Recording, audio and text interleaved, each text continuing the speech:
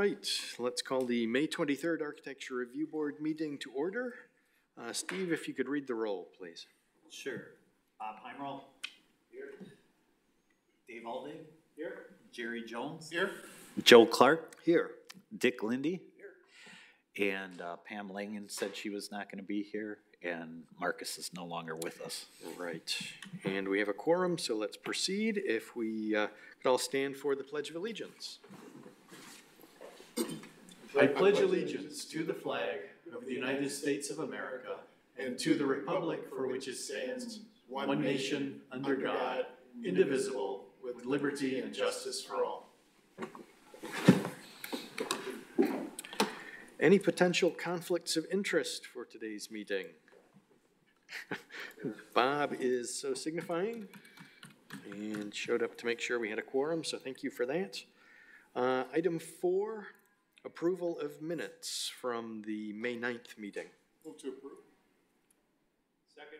We have a motion and a second. Any further discussion? Hearing none, all those in favor signify by saying aye. Aye. Opposed? Minutes are approved. Thank you. Which brings us to our one item of business for today. The change in design proposed for construction at the riverfront condominiums along South Pier District. If your team can come to the podium and just give us a brief description, but first I'm going to ask Steve just to give us a quick synopsis of where we are and which guidelines do and don't apply. Oh, geez, I just closed this down. Perfect. So many are you familiar with the site. We're on the South Pier District. Mr.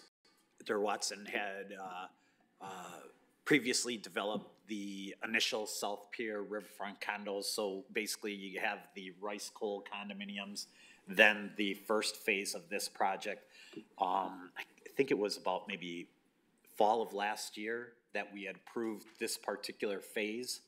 And I'll let the applicant speak to in terms of the challenges they had and the reason why you have the redesign before you today.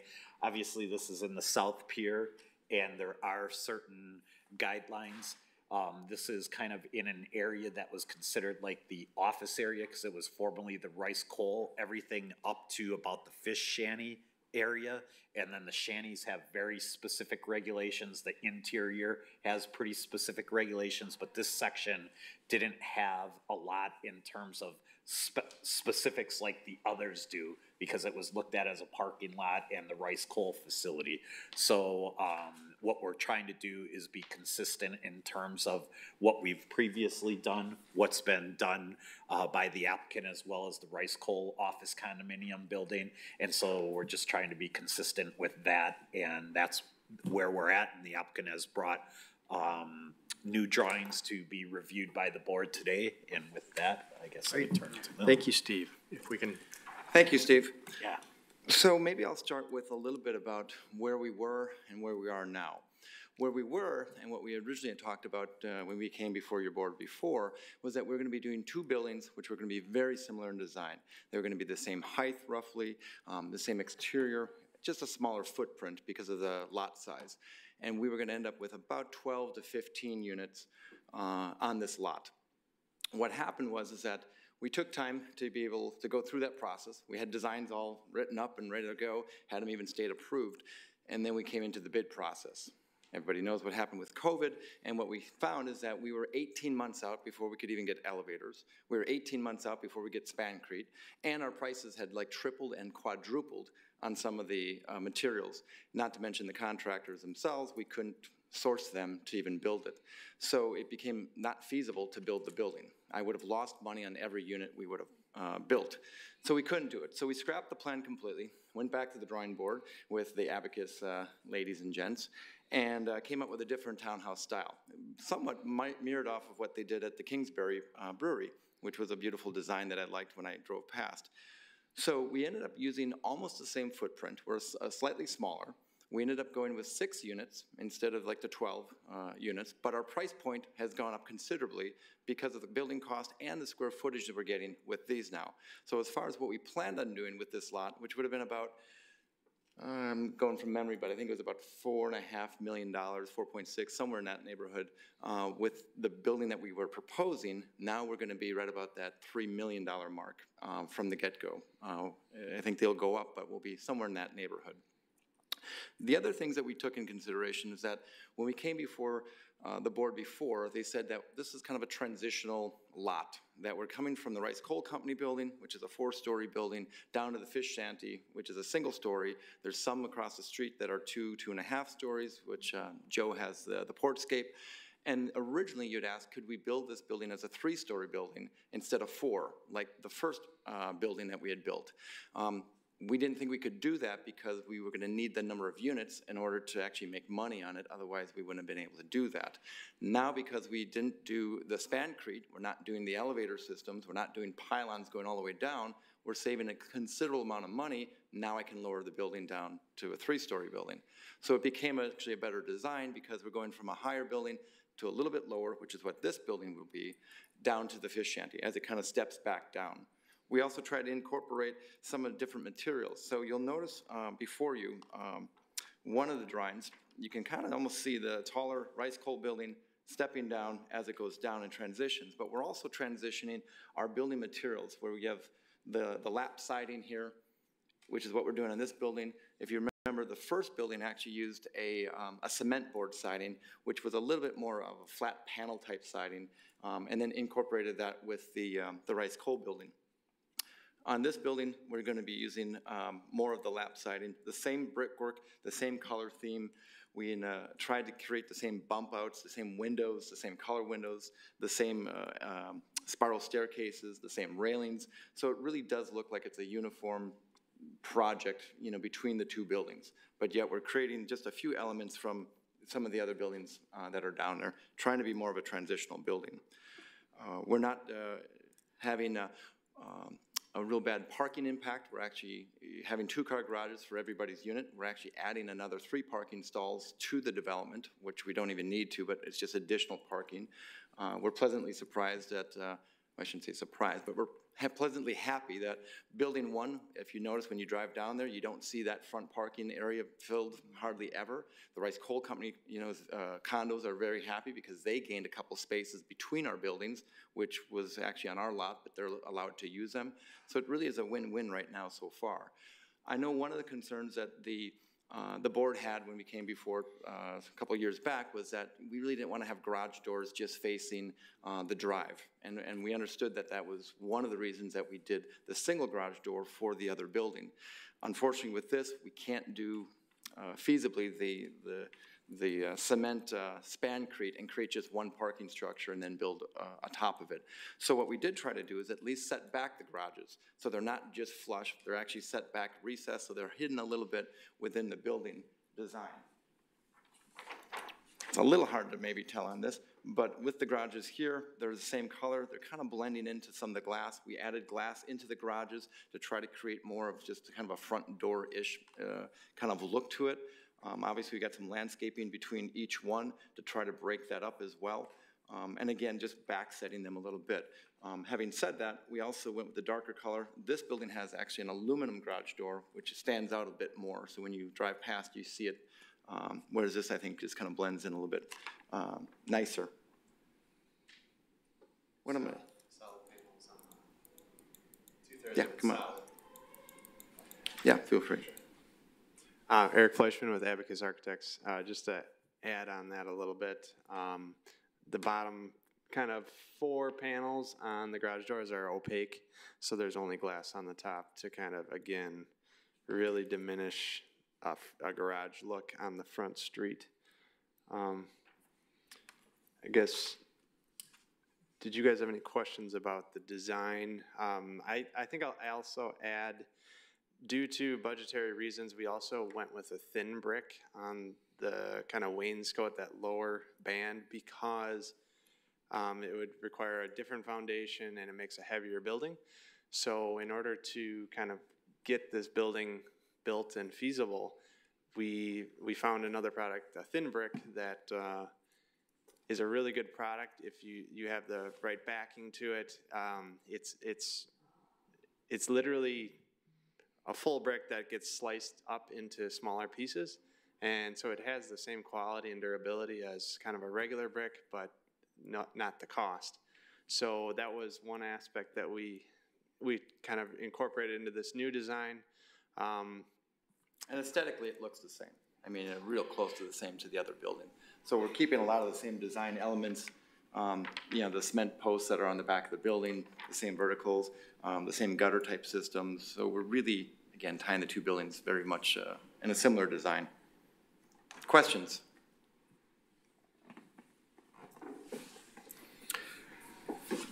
Yes, from my standpoint, it's a pretty slick looking building. I like it. Yeah, thanks. Streamlined. Was initially not sure how it fit with the whole South Pier, but the fact that the guidelines don't kick in here quite the same way they do further down, I'm not seeing anything that jumps out at me as you shouldn't be doing this. Yeah. I did have just a few questions. One is the roof access. You had a rail area. What's happening up on the roof? Sure. It's, go ahead if you want to discuss it. It's just, Steve, if you could go to the individual floor plans, I think it's the Watson, yeah, that one. So we're gonna consider this a penthouse, so it's not a floor, but it's rather just access to the roof. On the previous design, we did have mechanical units up there, so I guess it's how you interpret penthouse, but the idea is that it's just a landing and a patio space that Toby could come up to on his unit, and under occupant load of about 20, that we could call it a penthouse, not a level, but rather just a penthouse, so that we're staying under that 3 levels. There's also, on discussion with Pat, I forgot Pat's last name. Irick, yes. Thanks. We will need to sprinkler this building, and with that said, there will be, like construction-wise, there will be less rated walls or a lower rated wall system because of that. So that's something that's going to be kind of revised and before we send it into the state. But we're in discussions with Pat on the sprinkler issue, so that he and the fire marshal feel comfortable with how they get a ladder up to each respective patio. So we're working that out. It's just kind of related to the patio that we're showing here, so I just want to mention that. and part of that patio too is that we know that, again, having owned 30 of the buildings downtown, it's nice to have an actual walkway to get into a rooftop. It's always a pain when you just have a flat roof and you're using ladders and things like that. So we didn't do it on all of them. We just did it on one. It happens, as he had mentioned, it's going to be the one that I'm going to occupy myself as I move back into Sheboygan. And so I figured, hey, this gives us a nice way to get access to all of the roofs if we have to get up there for whatever repairs, membranes, issues, things like that. So are we ending up with any rooftop mechanicals, or it's just that penthouse and roof deck? No, they're going to be on the ground floor. Steve, if you could go to the site plan, please. Thanks for jumping around here. Yeah, no problem.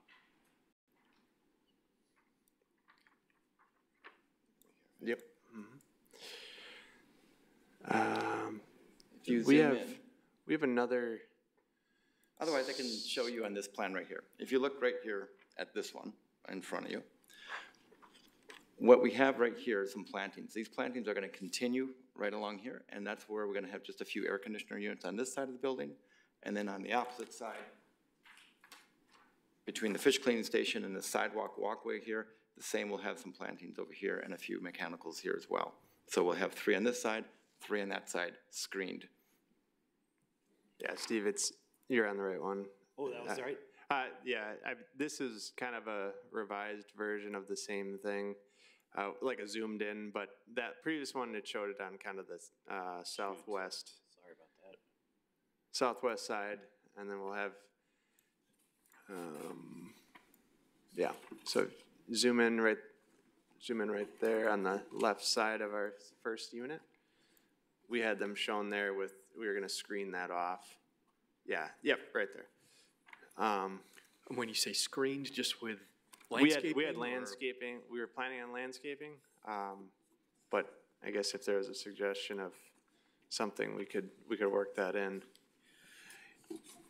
Steve? One of the things that we had worked with previously, and I don't know if anyone's familiar, well, Dick, I think you were there for a while, like on 7 Penn, on the corner of Penn and 7th Street, they had a lot of the mechanicals that were sitting out, and then they had provided like a little screening after a while. That was something that was done in that circumstance, not saying that's right, but that might be a similar scenario to what we're talking about. 7 Penn, use that as a reference. Yeah. I don't know. There were some mechanicals on the west side of the building, which right. is on 7th Street. And one of the things that they did was just use like kind of a smaller fencing material, similar color, that basically eliminated view of those. So not saying that that's the right thing, but that's something that the board can consider if there's any concerns. Yeah, those would actually be classified as a vision screen. Yeah. Which would be easy to do. Either we do plantings around, just the 3 air conditioners, or we end up putting, my thought was if they were going to do something like that, you'd probably grab, one of the darker sidings like this, and then you just create like a little tiny, 4x4 post screen in just high enough to cover the air conditioners. And then still do the plantings, either way probably. Do you have sufficient information on those mechanicals to know sizes yet, or is that still being developed? Based on square footage of the units, my guess is that we're going to be probably about a 2.5 ton air conditioner. Okay. The newer models, in fact, I just put one in this week at one of my rental houses. So, I mean, as far as size-wise, they're about this tall, about like this, so it's, what, 30 inches by 30 inches maybe total. Okay. So I think some sort of screening there would be good. Correct. Whether it's landscape or a fence-type unit. Sure. I don't have a strong preference. I just think that area, we want to keep it as clean and uncluttered with mechanicals as possible. Yeah. So that seems like something that could be reviewed with staff, just to make sure that's given a thumbs up before you I don't pick know which if way to go. the board wants to hear a little bit about building 1 also. With the 21 units, we did sell those units within a year. The units had an average price of about $285,000, I would say, somewhere around there. They've had some resales since then. They've gone up. I think now they're about $350,000. These are going to be marked at $499,000, but they are quite a bit bigger. We're going to be pushing, I think, 3,000 square feet. For them. I have one for myself, which leaves 5 to sell. I've shown only 2 people so far at building 1, and both people have said that they'd like to buy in building 2. So my guess is that we're probably going to have these gone pretty quick. So I think the market is ready for something like that. Mind you, building 1, all but I think 2 are homeowner occupied, either as first or secondary or third homes. And I think just 1 person really Airbnbs it. Everybody else has just always kind of kept it for themselves.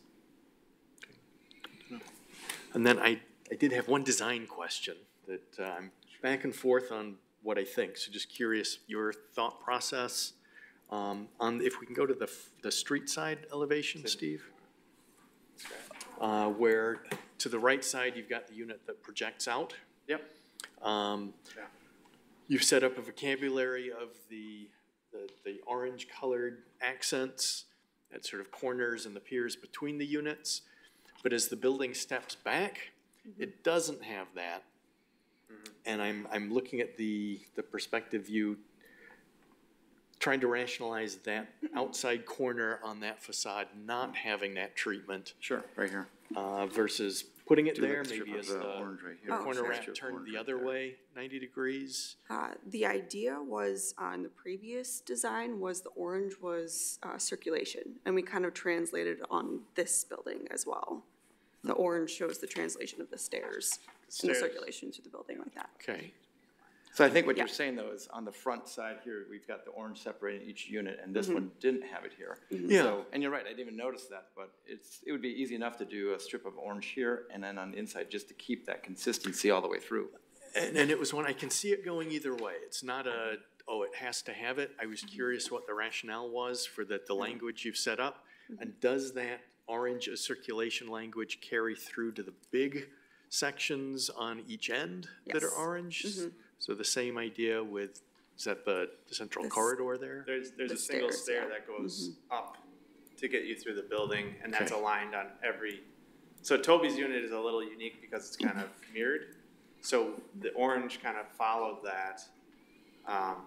Yeah, you take the stair right up and get to all 3 levels from that door. So then on the last unit, we had to flip it because the orientation worked better, and so then the orange ended up moving with it, and that's why it's that way. Because there's no staircase here. Yeah. That makes sense. But we could actually look at it to see how would it look with orange right here, and maybe that would actually, even though there's not a door there, that might look nice. I like the rationale of there's a reason driving the color schemes and materials. But that one I could see going either way. So if that's something that you wanted to look at differently and bring back at a staff level review, I think I would probably be fine with that either way. I don't know, thoughts from the rest of the board. Bob, if you have any thoughts, even though you're abstaining, you're welcome to give your comments. Yeah, I understand what you're saying. I think it looks good the way it is, too. Yeah. So I'm kind of in the same boat you are. It's something you could look at doing, if Toby wants to do it. To add the orange. It sounds as if that one is probably going to be in your court, Toby. If you do change it, if it can be just submitted again to staff review, just to make sure that. Yeah, we'll take a look at it and maybe send it over to, to Steve and Chad just to get another opinion on it. The only other related question I had was, at that corner condition, it looks as if the orange element is projecting out to the street side, but it's flush on the other side. Is that correct, or is it projecting in both directions? It's just on the front end, it's projecting out a little bit. Okay. And the transition joint between those materials, what is Just on that? the face. I'm sorry, say that again. The transition between the materials, what's the detail as you go from one material to the other? They're the same material, so it would just be a finishing edge on both. I guess that's my question, whether it's just siding and so it's just a butt joint, or is there an actual physical separation of some We're sort? using a 2x6 wall cavity, and then at the bump out, it's like a 2x12 roughly. So there will be a visual shadow line, and the material, so change in material is change in plane. But that would only be to the street side? On the end of the building, it's flush, if I'm understanding right? Please do. So, Asking that projection and that projection. so right here, Toby, that joint, the other orange conditions are projecting out.